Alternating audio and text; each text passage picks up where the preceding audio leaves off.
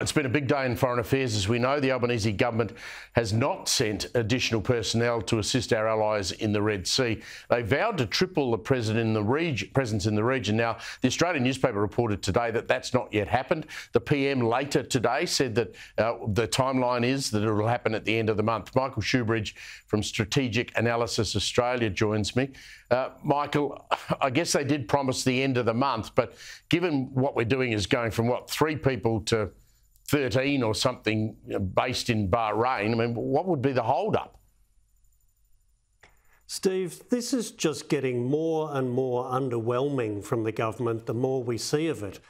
This really should be about when is an Australian Navy warship joining the Red Sea and now Gulf of Aden security mission to stop the Houthis disrupting international trade. Instead, we're hearing that it takes over a month to move a dozen people from Australia to Bahrain.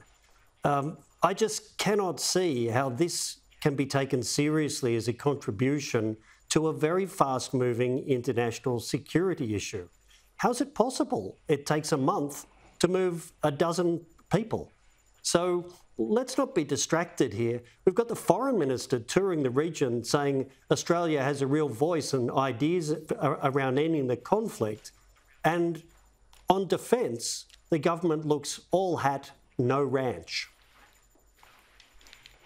Well, you know this better than me, but in the past, we've moved military assets of much more significance than 8 public servants into Bahrain within days. We've sent special forces soldiers into Afghanistan on missions.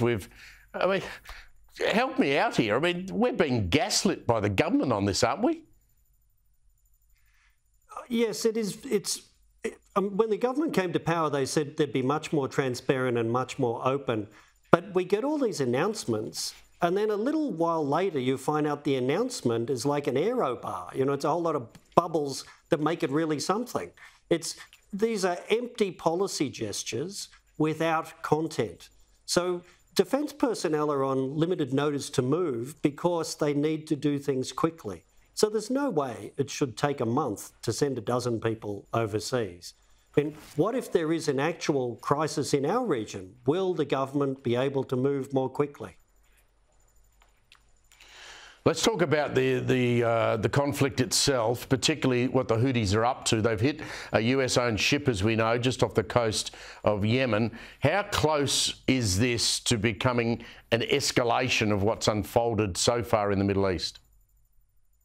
Well, it is escalating, Steve, because the Houthis are moving from sending missiles and drones into the Red Sea to widening their operations now and threatening the Gulf of Aden, shipping in the Gulf of Aden. That's where that US ship was struck. Luckily, it's been able to continue on its way. It seems to have hit an empty compartment in the cargo ship's hold. But numbers matter when you're dealing with the Houthis. So the contribution Australia could be making to this maritime protection force gets more important as the Houthis broaden their area of attacks. More ships from more nations are needed to keep international shipping safe. And it's not as if we don't have some skin in the game. I mean, that shipping route is responsible for so much world trade that it's clearly going to put the price up of goods that we would bring in because they're going to have to divert around the Suez Canal and come around the long way. Yes, and they're doing that, and we will see international prices rise. Because of the amount of global trade that goes through there, extra shipping costs will percolate across a whole lot of goods and services that Australian consumers purchase. And this idea that we don't have a stake in it, I wonder what the foreign minister is doing touring Middle Eastern states if Australia has no stake in that part of the world. The disconnect between foreign policy and defence policy on this from the government is quite jarring. What's it done to our alliance with the US? Well, the UK has proved they can move very quickly.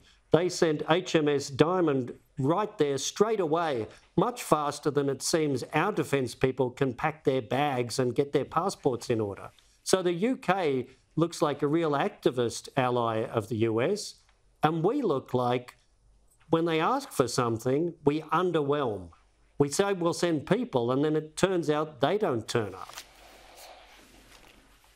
It's a complete embarrassment to Australia and to Australians. Michael Shoebridge from Strategic Analysis Australia, always great to pick your brains.